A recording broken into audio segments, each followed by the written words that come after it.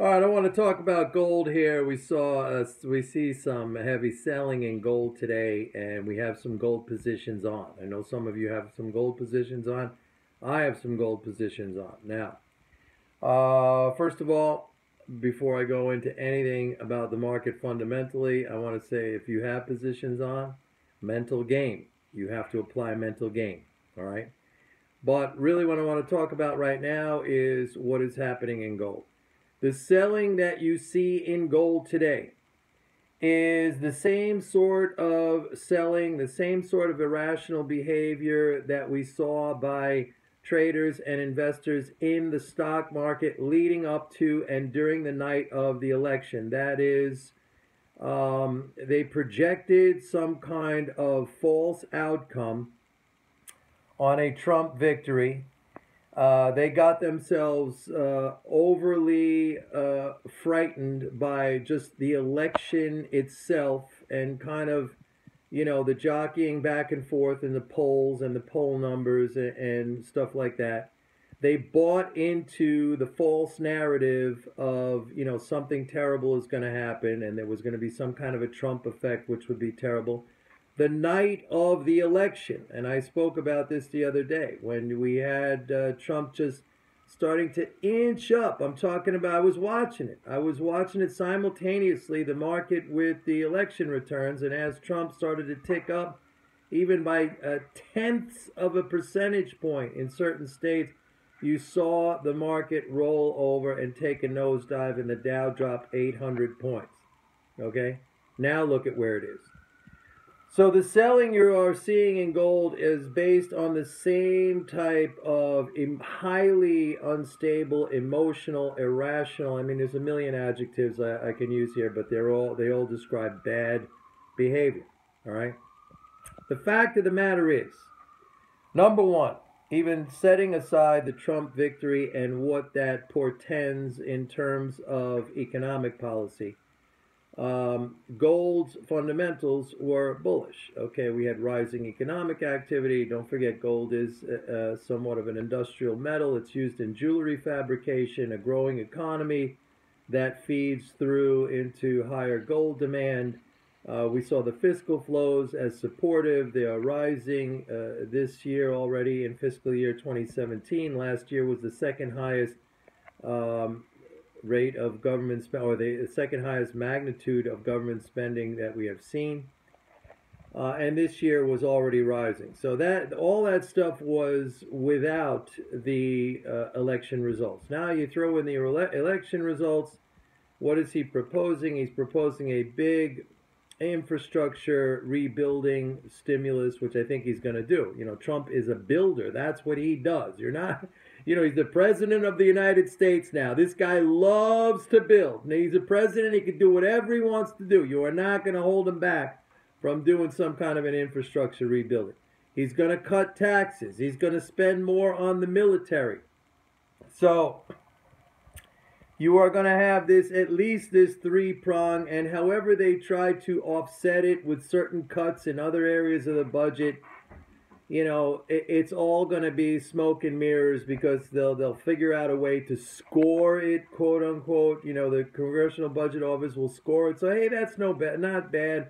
Over a 10-year period, it'll bring in this amount of revenues. This is the supply side, Arthur Laffer kind of stuff that they're going to go for. It's going to result in much higher levels of deficits and deficit spending. So it's inflationary, not to mention the fact that the Fed is going to be raising interest rates. That's happening, okay? I mean, you look at what's going on with the stock market rally, and you look at some industrial metals. Look at copper. Copper is experiencing a 35-year, the strongest rally in 35 years.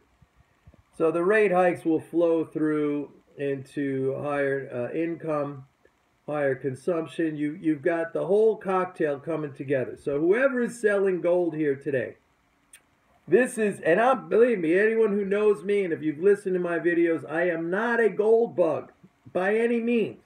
I hate gold. I've said that over and over again. I don't consider it as money. I don't even consider it as an investment, but I'm a trader. I got myself into gold. I'm in it now. I'm not a stop loser. I'm fine on my position. If the market requires that I sit and wait it out, I'll sit and wait it out. Very simple. The fundamentals, you must stay on the side of the fundamentals, and the fundamentals are for higher gold prices. And that's not, because it's the end of the dollar, or this is the new currency, or hyperinflation, none of that stuff. Just from a purely fundamental point of view. Now, if you don't have gold positions on, because I know some of you, an MMT trader and myself, we have gold positions on. If you do not have gold positions on, today is not a bad day to jump in. Okay, I am not adding anything to the position today. I am just saying what is happening here now with this big sell-off is hysteria. It is somebody pushing the panic button.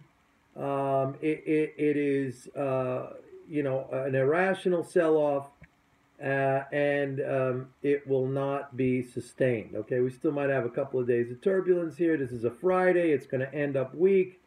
We'll probably open lower on Sunday night, maybe some more flushing out on Monday. That's the other thing. I want to see tonight when the CFTC releases the commitment of traders report, what the open interest, how much of a long liquidation occurred.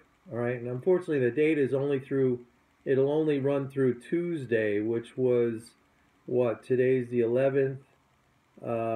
Yesterday was the 10th, so the 8th, yeah. But I could kind of figure it out by looking at the, not the breakdown in open interest, but just the total open interest when I see Fridays. Anyway, that's what's going on. Use this as an opportunity to work on your mental game. Do not panic. Stay calm. I have gotten everybody through every situation. Okay? We pay with time, not with money. Losers pay with money. And if you pay with money, that means you do not want to win. I mean, some might pay with money and eke out wins. I don't know. If you lose, it's probably because that's your motivation. You might not realize it. Like nobody goes into the game saying, I want to lose. But if you lose, and if you lose consistently, that is probably deep down subconsciously your motivation. You have to isolate that. And then you have to do the things you need to do to win. If that means sitting. I had a guy just email me. He said, I had to sit for 6 months with TBT. But now he's making a lot of money. TBT being the short treasury ETF. So he had to sit. So what? So you got to sit. So what? What's so terrible about that? If you find that terrible, well, voila, you just found out what your true motivation is. Your true motivation is action, action. You want action. You can't sit. You're hyper. All right, go take a meditation course or something like that. What can I tell you? Sometimes you got to sit. Remember in that book, Jesse Livermore's book, Reminiscences of a Stock Operator, he said, I made my money sitting. Go read that book. Bye.